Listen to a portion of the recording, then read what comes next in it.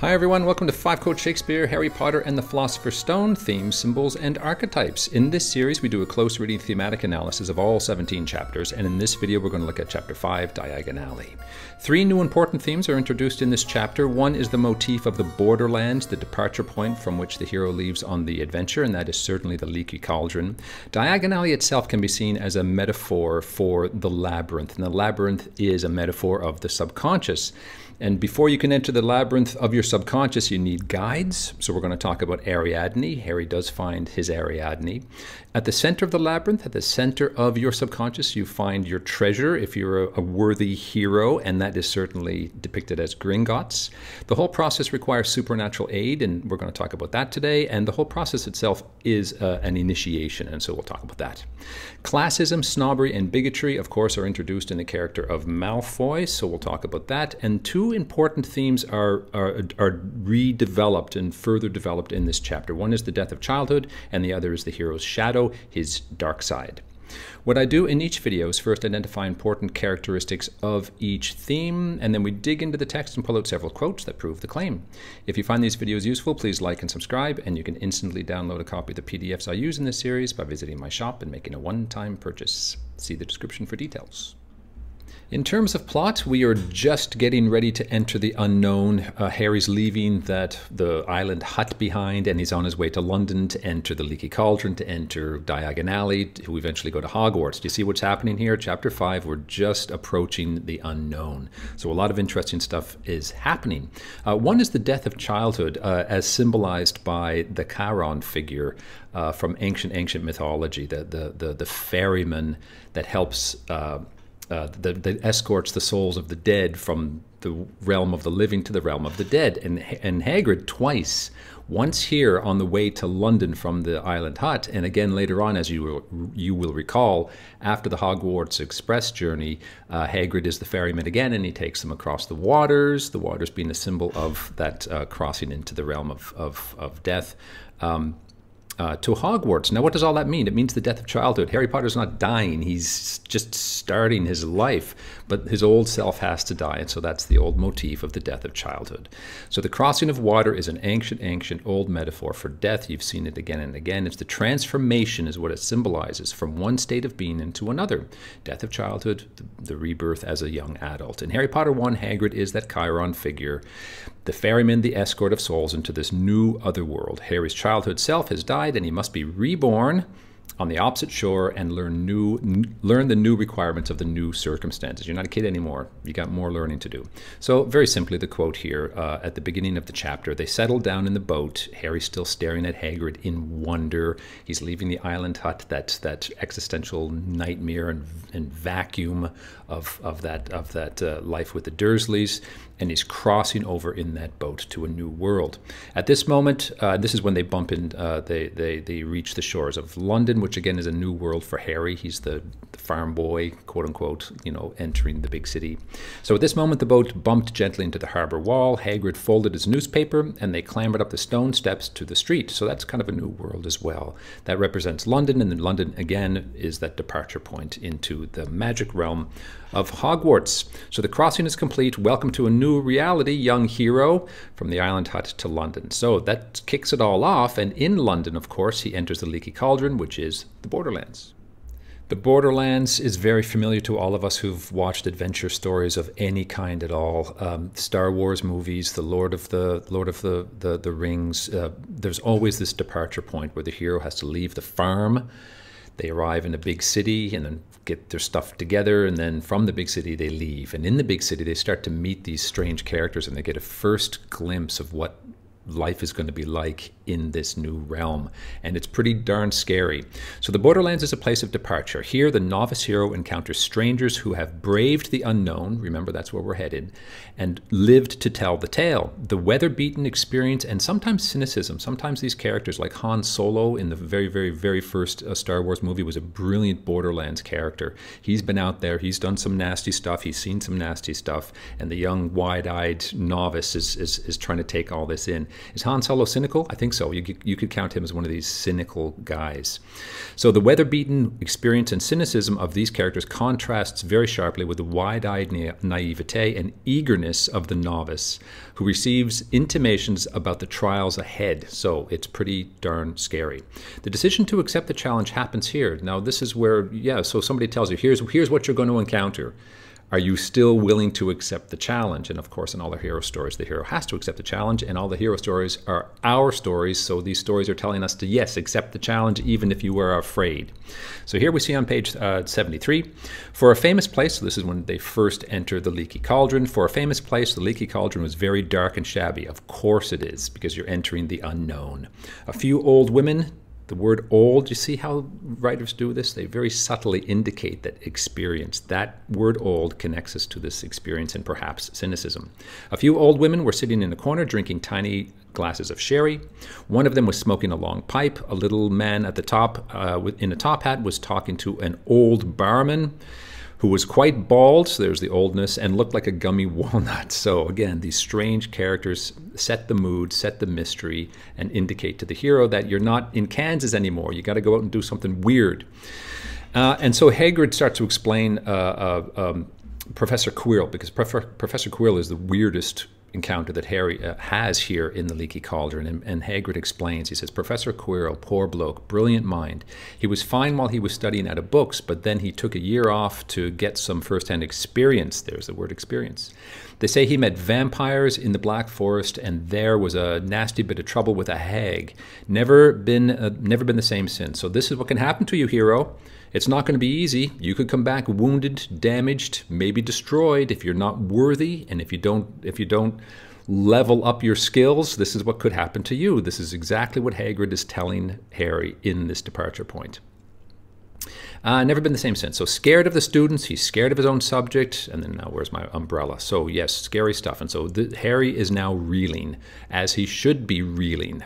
Vampires, hags, Harry's head was swimming. Hagrid, meanwhile, was counting bricks in the wall above the dustbin. So everyday crazy at the Borderlands. Of course, what do you expect? You're entering the unknown. You're entering the labyrinth of your own soul. Where we had thought to travel outwards in these stories, we shall come to the center of our own existence. That's what we're looking for. When we consume these stories, when we entertain ourselves, quote unquote, entertain ourselves with these stories, we are actually looking for ourselves. And this is what these stories tell us. So I got to keep repeating that quote because it's so, so true. So after the Borderlands crossing, Harry enters Diagon Alley, which is clearly depicted as a labyrinth.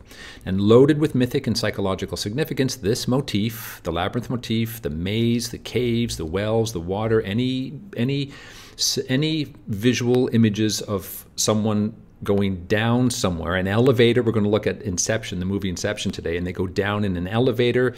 That's the labyrinth. You're going into your own soul. You're going into your subconscious, and it's repeated in the Harry Potter series, book after book after book after book. So on page 76, we get our first look at Diagon Alley, and before he enters that, Hagrid has to solve a puzzle, and a puzzle is a kind of labyrinth. You got to put things together, and he's counting up and down and right and across. That's a kind of labyrinthine image.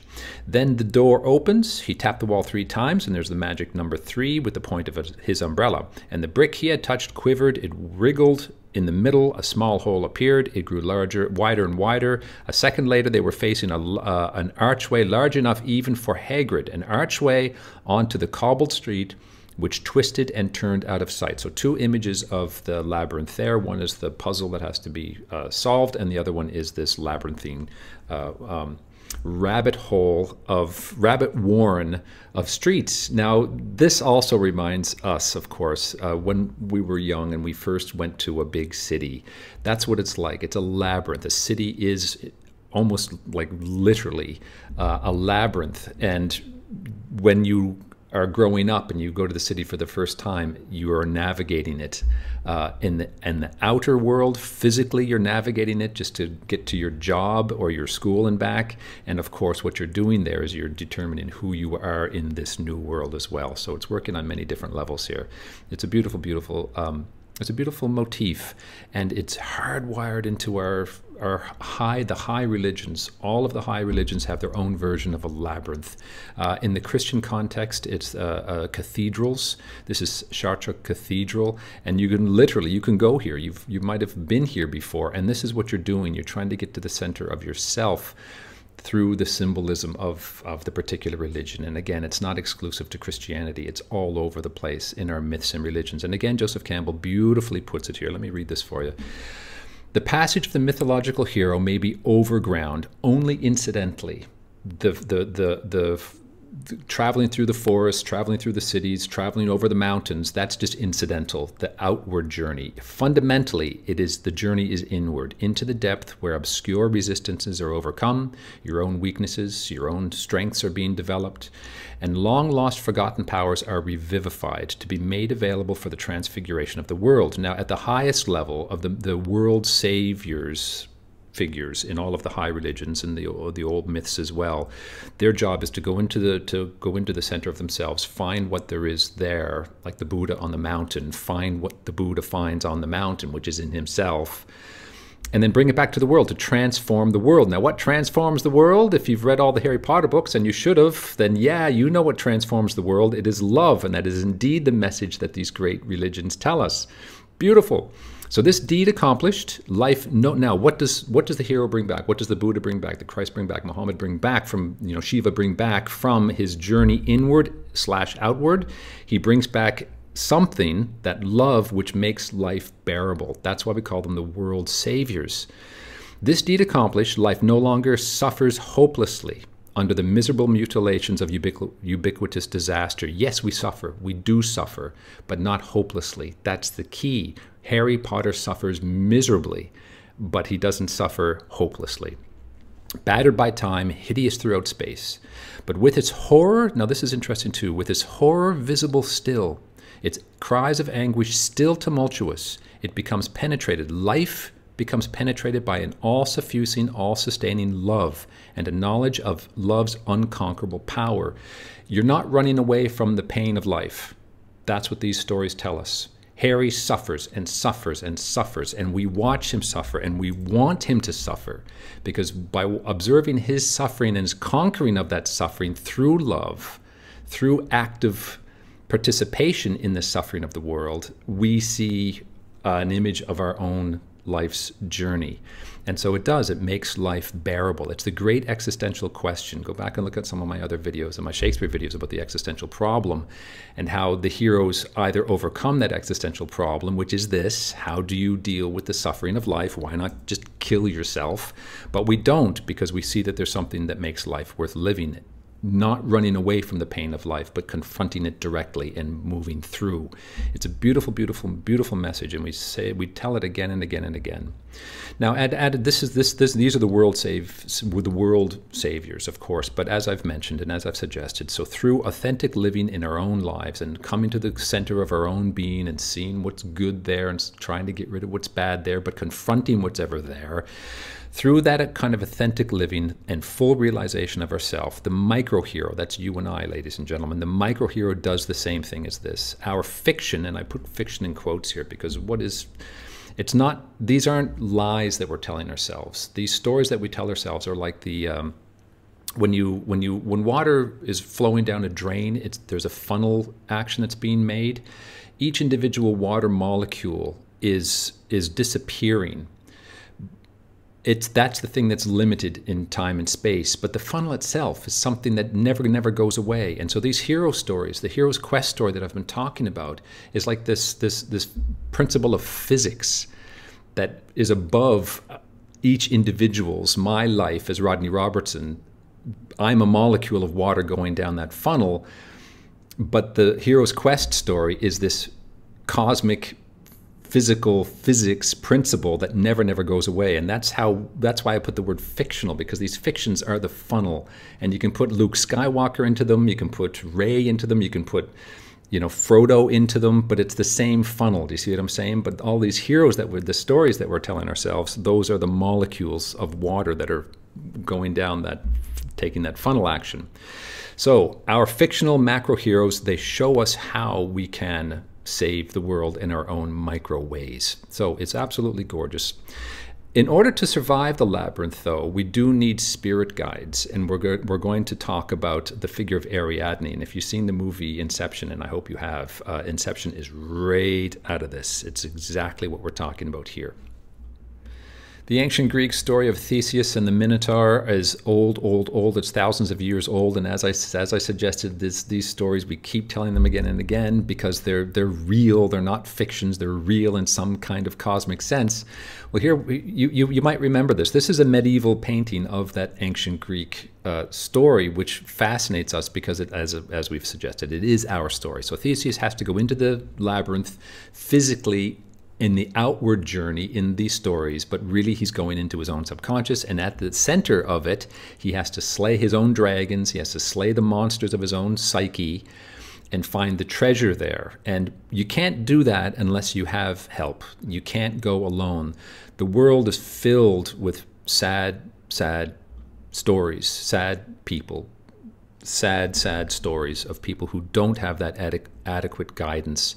If you're growing up without a mother, if you're growing up without a father, you don't have an immediate Ariadne figure to give you the string, the guiding string that you can use to help navigate your way into and then back out of your terrifying journey.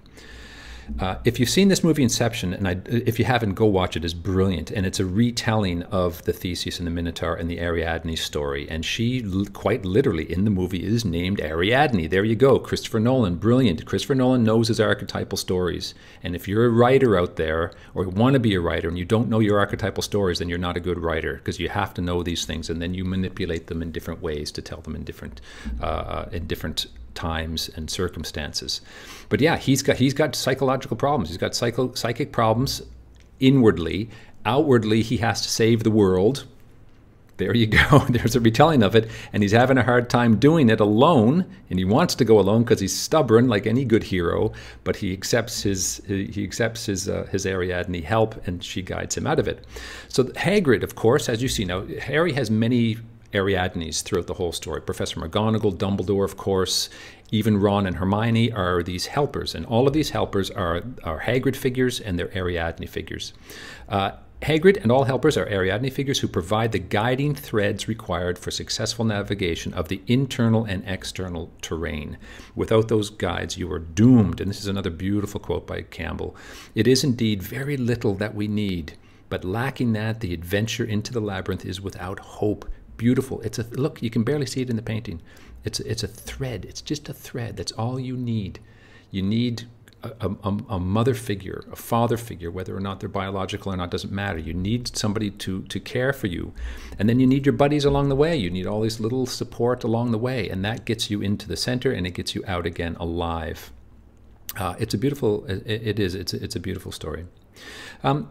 What do you find when you're at the center? When you slay your dragons at the center, when you slay your minotaurs, you find your treasure. Gold is great. It's nice and shiny. It's pretty to look at. It's worth a lot, so you can live a decent life if you got some of it.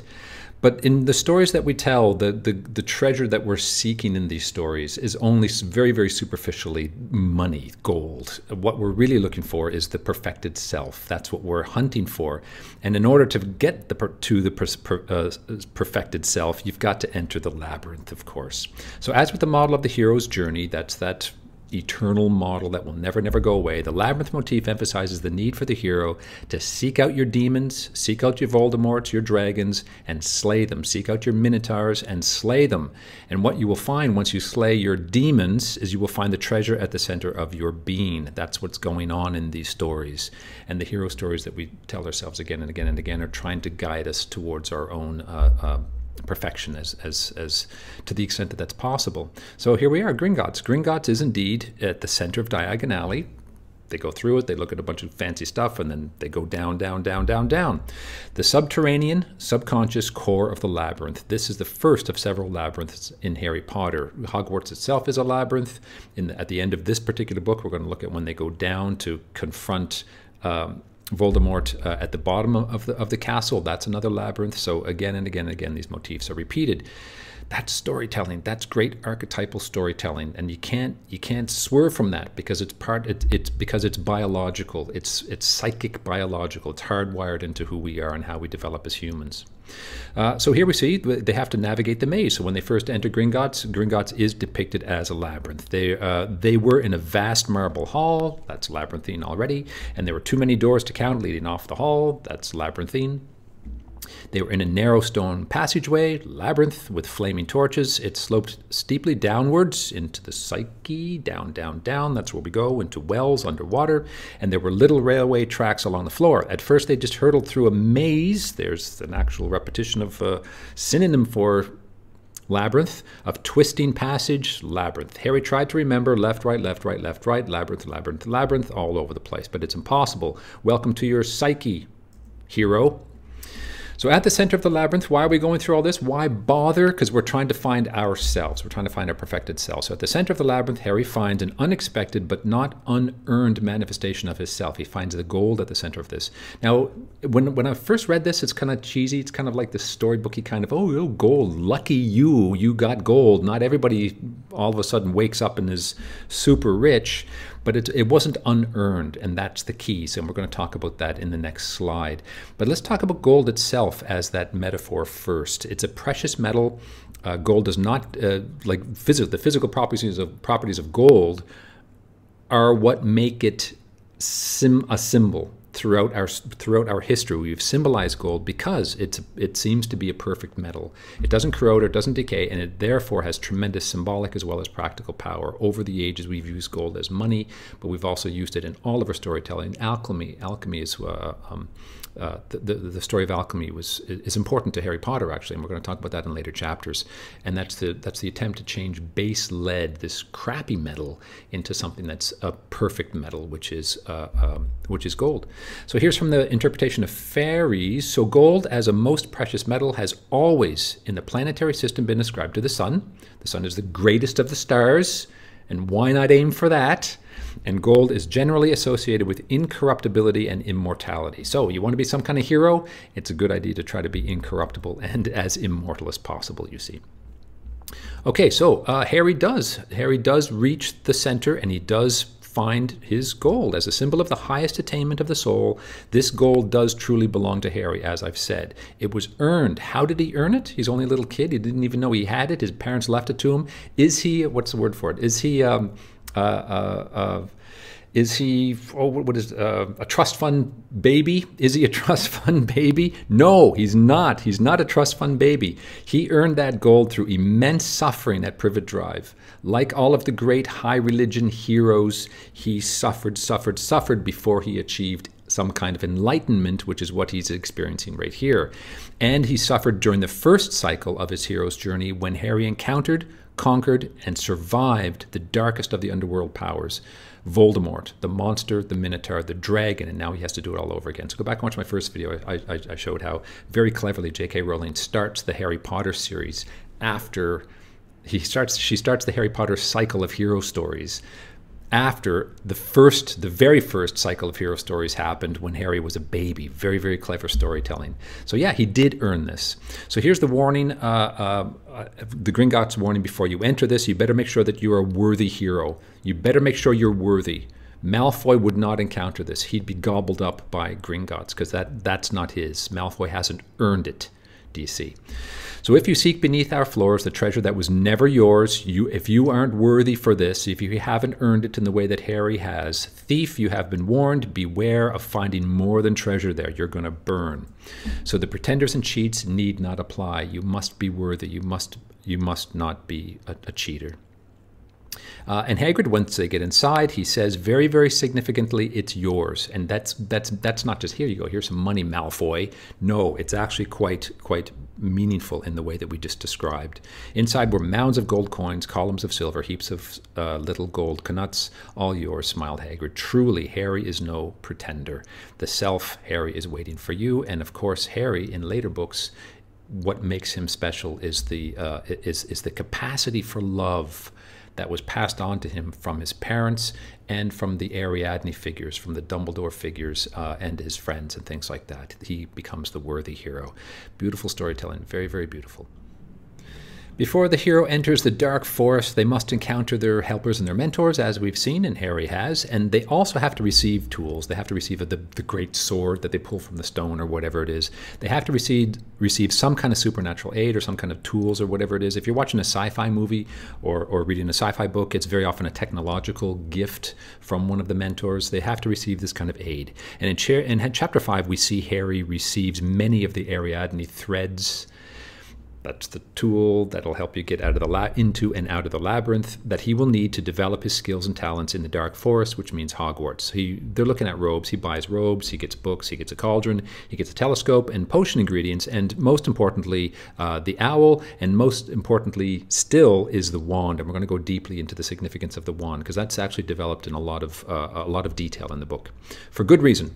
So Hedwig, as we've talked about in previous videos, go back and watch Harry Potter Chapter 3. We've talked about Hedwig as a symbol of the subconscious because it's a nocturnal image, the owl. Hedwig now, he owns it. In the first chapters of the book, they're kind of external. They're just messengers from the unknown that are still quite distant from Harry.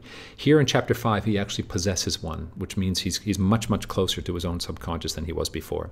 So no longer a mere messenger or harbinger from the unknown, but now a known part of Harry's conscious self. He's growing.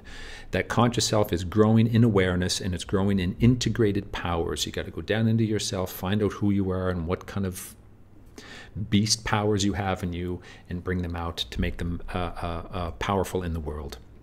So Hagrid is the one. He's the spiritual. He's the mentor. He's the helper, and he's the one that provides the tool. He's the one who provides the owl. I'll get you an owl. All the kids want owls. They're dead useful. They carry your post and everything. 20 minutes later, they left Elop's Owl Emporium, which had been dark and full of rustling and flickering. Jewel bright eyes. Harry now had a large cage which had a beautiful snowy owl. So all these symbols too, they make it something magical. They make it something important. They make it something close to gold. It's jewel bright. It's not the gold, but it's jewel, so it's gold adjacent. Okay, so thanks Ariadne Hagrid. I could use that owl. Most important, of course, is the wand, and we're going to spend some time on that. So far we've talked a lot about the hero finding himself, and it can seem kind of narcissistic and solipsistic to focus so much attention on that. That's really important, of course. But in all of these stories as well, there's an initiation into the Jedi Order. And what that means, even that, or the word order, the Jedi Order, think about that. It's monstrous. Society needs you to make itself better and to renew itself, but society has its requirements, and you're not just this free spirit to become, oh, I found myself and now I'm going to be good in the world. That's not how it works. You've got to fit yourself into the requirements of society so that you can do good for that society. And there are rules and there are things that you have to learn. And Harry, all students, as you know, as a student, you suffered to gain the knowledge of the past. And once you gain that knowledge, then you're ready to take that self that you found at the center of your Gringotts and put it to good use in the world. But you can't put your gold to good use in the world if you don't know what the world is. And that's what you've got to do by learning the past. And that's what's happening with the bestowing of the wand. It's a beautiful, beautiful scene. So, of course, the wand is the most important and obvious symbol of the self. As Harry enters Ollivanders, the tone is intense, almost religious. It's like entering a church. A church is a quiet library kind of atmosphere where you are in the presence of a past that you don't quite understand yet, and you know you have to come to understand in order for you to function well in the world. And how do we encounter that? When we enter a church, even if you're not a believer of any kind, when you enter a religious structure, and I've traveled a lot in the world and I've entered a lot of these structures in all different religions, and there is a sense of awe. Even if I'm not a believer, there's a sense of awe, a sense of reverence, a sense of wonder for something that I am a small part of, and I want to know more about that tradition. So awe, reverence, and wonder are the appropriate responses to such occasions, these initiatory occasions. The meeting of the ineffable divine, something that we don't understand. There's something beyond our comprehension. And I think our cultures try to imbue that with the greatness of the past. And the meeting of the ineffable divine in us and of us, because we are part of that as well. And that's part of the great mystery of knowing that your history, your cultural, spiritual history, is not something separate from you. you are part of it, and to find out what that connection is one of the great things of becoming educated. Our social initiation rites once carried the weight of this mystery. We did. If the West, as I've said before, we've lost a lot of the religious component of this. And without it, a young person has a really difficult time trying to figure out who he or she is and how they fit into this huge, you know, it's a steamroller of an entity that we encounter when we think about our place in our culture, because we are so ignorant of it until you become unignorant of it. So here is the description that J.K. Rowling depicts of the encounter with the holiness of Ollivander's shop. So the last shop was narrow and shabby. Again, the oldness, the ancientness of it. Peeling gold letters over the door read Ollivander's Maker Find Wand since, oh my goodness, what's this? That's 2,000, 3,000 years ago. Holy moly, is this what I'm entering? Is this what I have to absorb? I have to absorb the knowledge of the last 3,000 years? Can I? Well, if you're a worthy hero, you put your nose to the grindstone, and you do. So a single wand lay on a faded purple cushion in the dusty window. Again, that's the age. A tinkling bell. So there's some kind of magic, you know, if you're in a Muslim world, the call to prayer is that kind of tinkling bell. And if you're in a Christian environment, the bells are the bells. A tinkling bell rang somewhere in the depths of the shop as you're entering a cathedral. At the very, very end is the altar, and there's something very mystical about those depths. The depths of a shop as they stepped inside. Harry felt strangely as though he had entered a very strict library, and a library is literally a repository of the past, of thousands of years of knowledge of the past that you better make yourself worthy of taking on, do you see? Harry swallowed a lot of new questions, which had just occurred to him. Good, that's what you need to be curious, but you also have to be reverential. So he knows that it's not his place to when you enter a new institution, a new job, you shut up for 6 months, right? And so here's here's the novice entering something that he doesn't understand yet. So he shuts up first, listen, then ask your questions, do you see?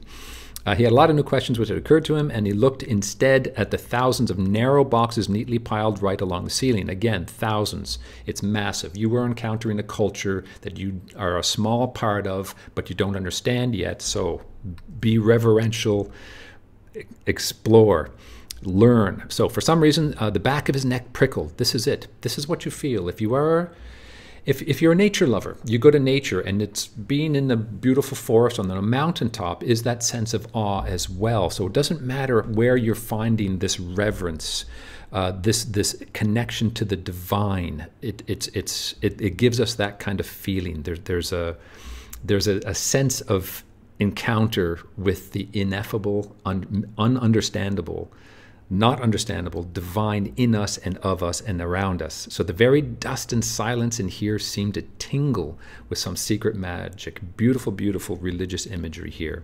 And again, I'm not approaching this from a religious point of view. It's something else. It's something universal in the human in our human psyches. Cave paintings.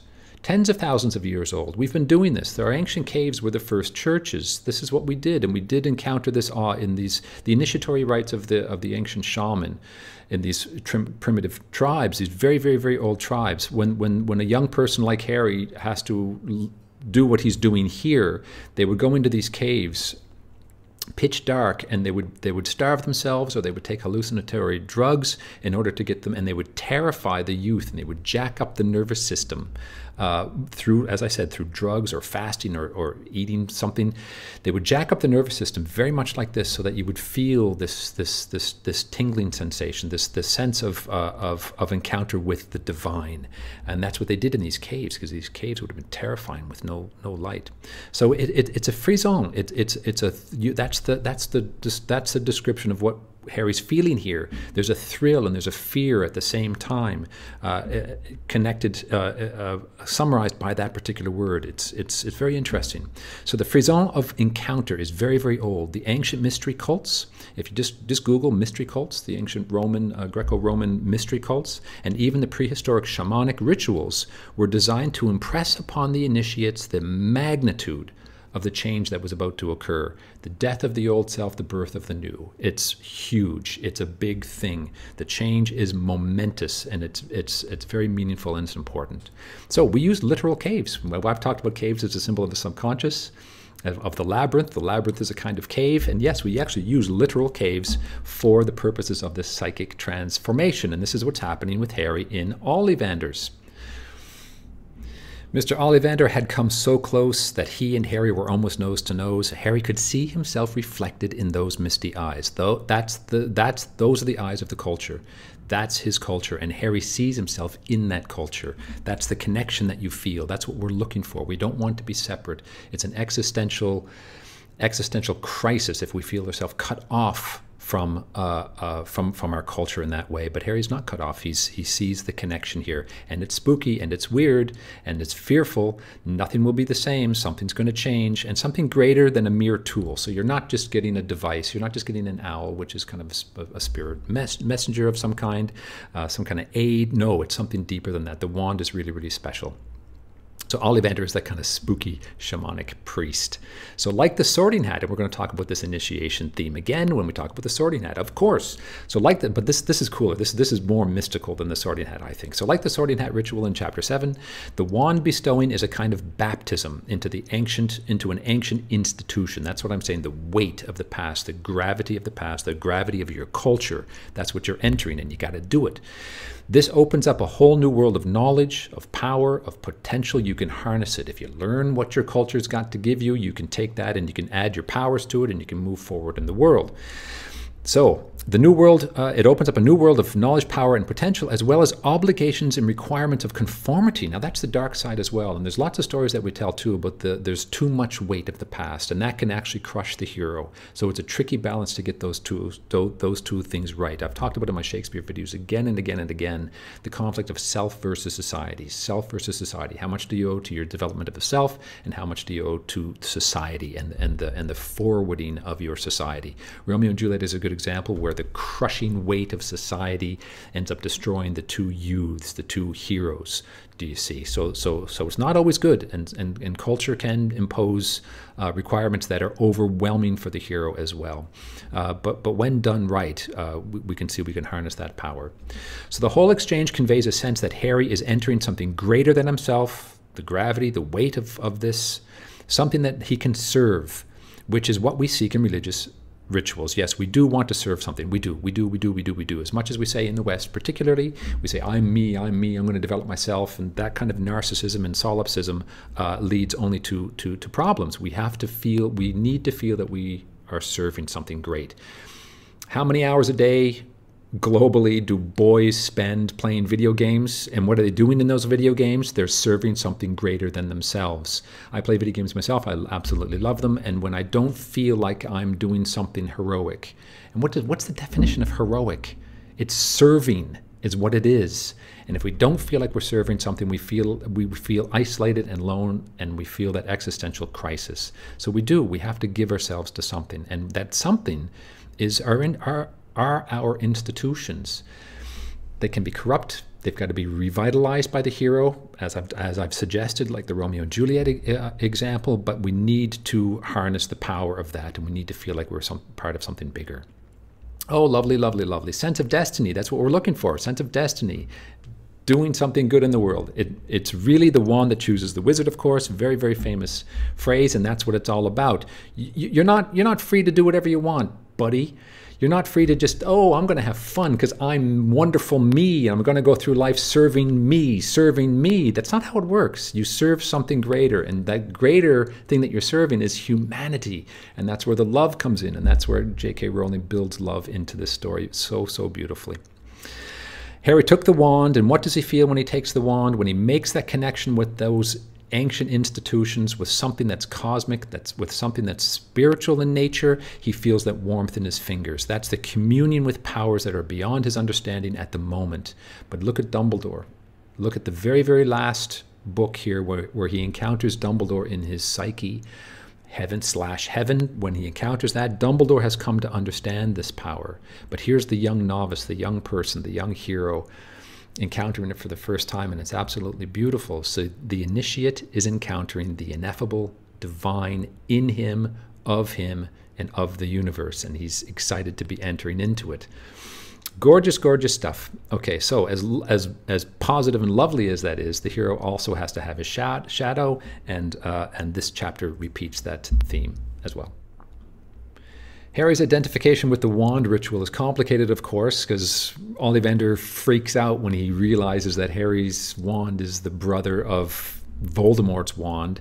As the world savior, Harry contains the knowledge and power of both good and evil. The world savior needs that kind of knowledge. They're not naive. They know everything. They've looked at evil and sadness in the face, and they bring love to the game. That's what the world savior is. So they have to know all of this stuff. And J.K. Rowling brilliantly retells that old motif. So Ollivander senses this and is rightly fearful and impressed. So here he says, "I remember every wand I've ever sold, Mr. Potter, every single wand. It so happens that the phoenix, whose tail feather is in your wand, gave another feather, just one other. It is very curious indeed that you should be destined for this wand when its brother gave you that scar." I'm going to talk in later chapters of the Cain and Abel story, the brother murder story, and that's the motif of the brothers. Very, very subtly introduced here.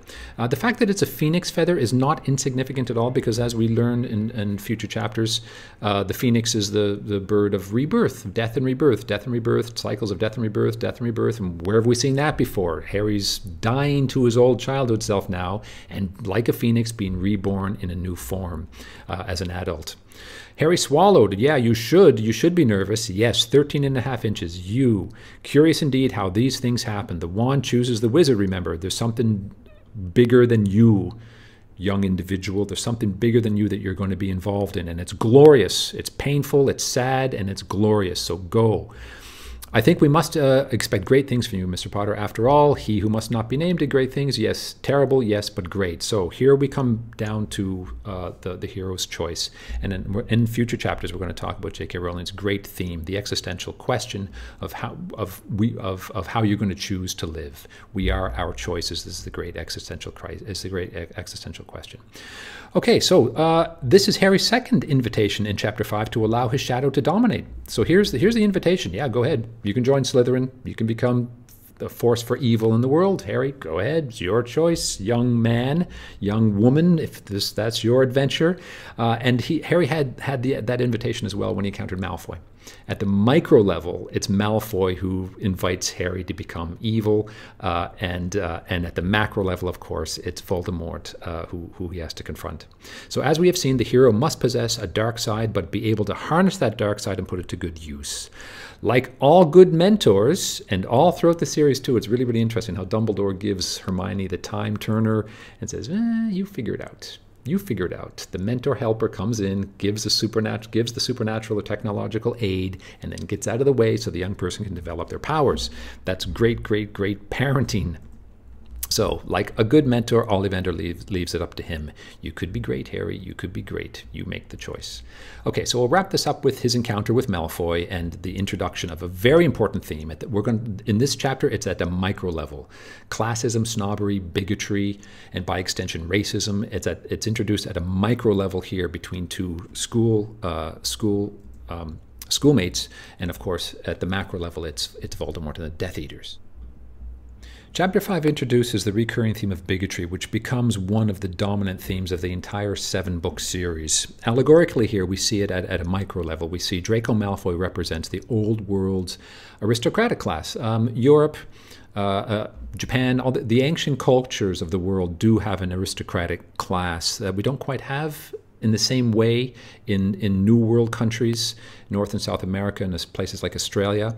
In those places, we would call it kind of old money. If you read The Great Gatsby, which is another great book, there's the difference between old money and new money. So there is a kind of new aristocratic class. But J.K. Rowling's very firmly depicting the Malfoys as this old world, the dukes and the earls and stuff like that, which we don't really have in New World countries.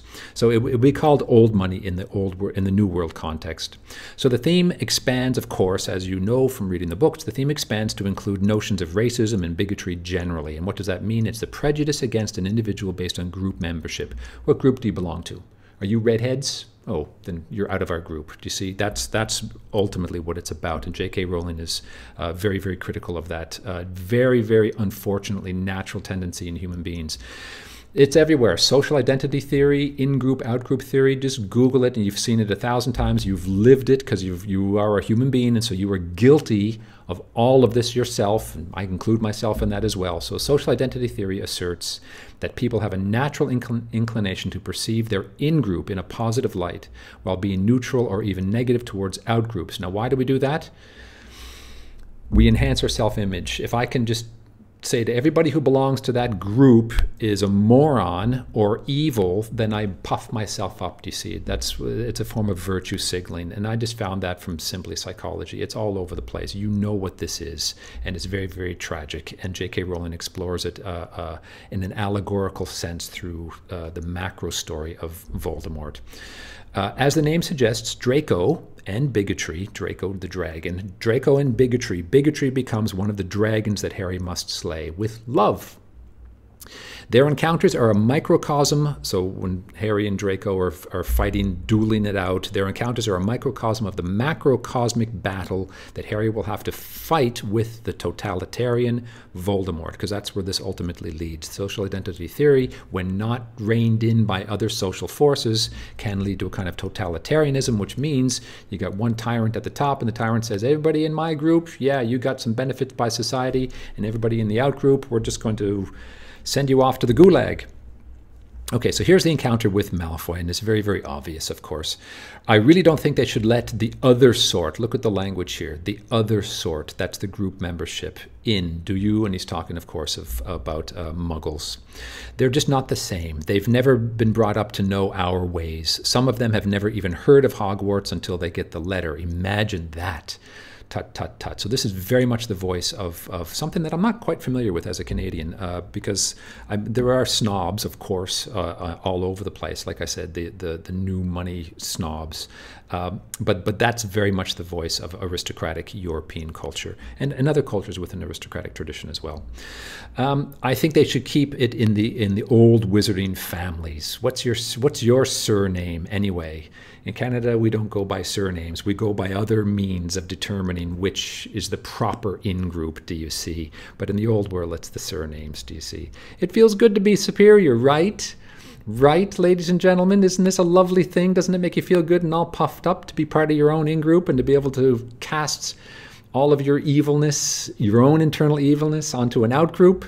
First things first, let's establish our in-group status, and then I will see whether or not I want to be part of you. Okay, so this is just the very, very first introduction of it. Very, very brief, but this is how she does it over 7 whole books. It's brilliant. This just expands, expands, expands, expands. And as you know, the final books of this series are not for kids at all. They're for mature young adults and adults for sure. But here we see at the micro child level, introduction to it for children. Brilliant, brilliant storytelling. Okay, that was 5 Coach Shakespeare, Harry Potter and the Philosopher's Stone, Chapter 5, Diagon Alley. I hope you found it useful. And if you did, don't forget to like and subscribe. And don't forget to pick up a copy of the PDFs if you need them. Thanks for watching.